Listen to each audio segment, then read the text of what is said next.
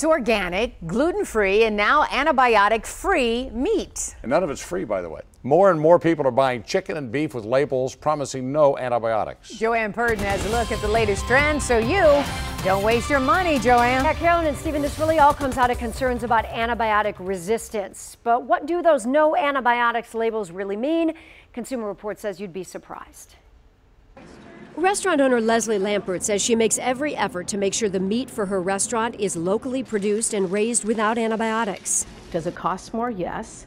But do I feel great at the end of every night knowing it's more healthful? Yes. Research shows there is a connection between the overuse of antibiotics in food animals and drug-resistant infections in people. In other words, our arsenal of antibiotics may no longer work to kill the bacteria that cause certain illnesses. We calculate that about 1 in 5 people who got an antibiotic-resistant infection got it from something they ate. To avoid antibiotic-treated animals, check the labels carefully. This label says no growth-promoting antibiotics. That means those used to enable quicker weight gain. But look at the much smaller print, and you'll see that antibiotics might still have been used in this turkey to treat or prevent illness.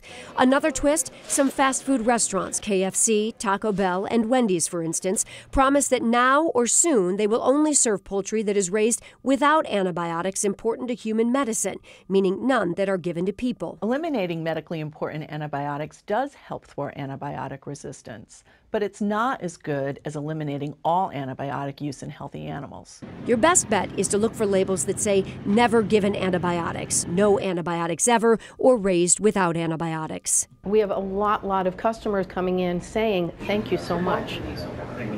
Now, if you see the USDA organic label, that means the meat and poultry must be raised without antibiotics. There is an exception while the chick is still in the hatchery. If you see, though, the USDA label and raised without antibiotics, it means they weren't used at any point, even in the hatchery. Some things to keep in mind. I'm Joanne Purden, 7 Action News. Carolyn, back to you. Always good to know. Thank you so much, Joanne.